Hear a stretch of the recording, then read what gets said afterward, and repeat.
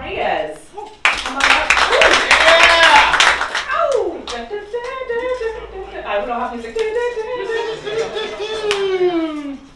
Thank you, Rocky. Anaheim, thank you.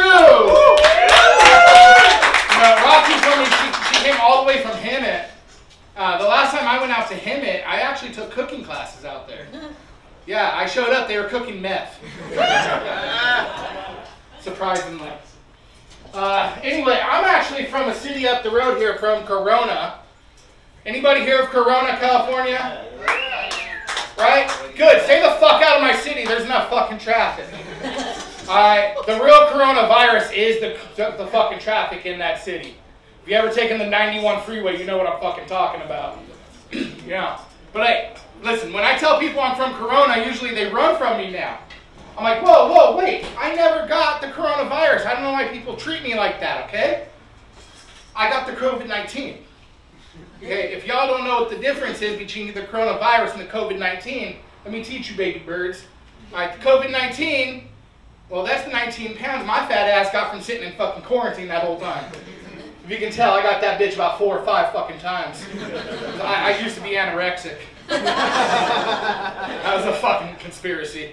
I was never anorexic. Fucking COVID helped me beat the war on anorexia right there. But another conspiracy, like, everybody thought COVID was a conspiracy, right?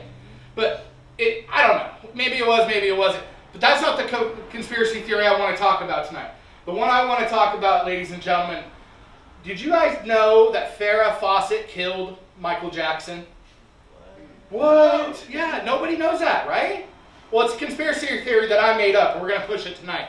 So after tonight, you guys are going to hashtag, it's hashtag Farrah killed Michael. And let me explain it to you guys, right? On the morning of Michael Jackson's death, Farrah Fawcett actually died about 9 o'clock in the morning. Right? Nobody realizes that because Michael Jackson's death overshadowed that in the news. Well, Farrah died about 9 o'clock in the morning. When she got to heaven, Jesus said to her, Farrah, you were such a great earthly soul. I'm going to grant you one earthly wish. And Farrah said, well, Jesus, I want all the children of the earth to be safe. No more predators, right? Well, 2 hours later, ladies and gentlemen, Michael Jackson was fucking dead. Alright, now that's the conspiracy theory I'm going to fucking push. A little more believable than a fucking aliens and shit like that, right? Another conspiracy theory I want to push is that fucking dating apps work. They fucking don't. Because if they worked, I wouldn't be at a place called Doll Hut on a fucking Wednesday night. I'm sorry, but when the bartender's got the longest, most beautiful hair, and it's a guy! I'm jealous, bro. I'm jealous. I'm sorry. But I've tried every fucking dating app out there, guys. I've tried them all. I've tried Tinder, Bumble, don't try Grindr. Okay. Grindr turned out to be a fucking pain in the ass. I've never met a chick on Grindr. It's just a bunch of dicks with fat tits. It never worked out, man. It never did. So I'm gonna tell you what, I'm in Anaheim, which is it's gangster territory. You look like you know what I'm talking about. Right? I'm gonna start looking. You know where I'm gonna start looking for now? I'm gonna start looking at the women's prisons, female prisons. Because, did you guys hear about that fucking Gypsy Rose bitch? Right? She went into prison fucking retarded, broke, single, murderer, came out fucking kinda hot. Don't fucking judge me, alright? She might be retarded up here, but them titties ain't retarded. Alright? Them titties ain't fucking retarded. She knows what she's got.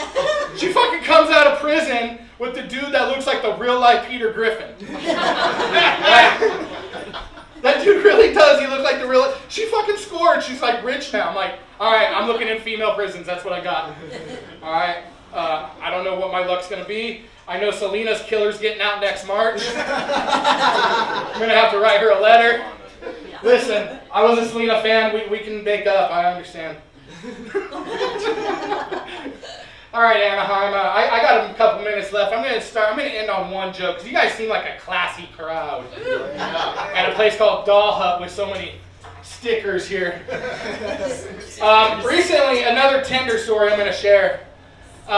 I met a girl on Tinder, and we talked for a while, and things were going really great. So we agreed to meet, and we agreed to spend a weekend together. Well, this weekend plan quickly turned into a one-night stand. Let me explain what happened. I showed up at her house earlier tonight, ladies and gentlemen. She opened the door in red, sexy lingerie. We went right to the bedroom. Things got hot and heavy. And I bent her over. I had her doggy style. Now, I told you this is fucking classy material. So I had her doggy style. Now, I don't judge nobody. Look at me. Right? I don't judge. Now, all of a sudden, in the doggy style position, I noticed on her ass, she had a little freckle. Yeah, I'm not judging. A few minutes later, I lied. A few seconds later, sorry, Rocky's here. I wanted to make it look like I was like, you know. A few minutes later, I noticed that freckle is now on my stomach, just above my belly button.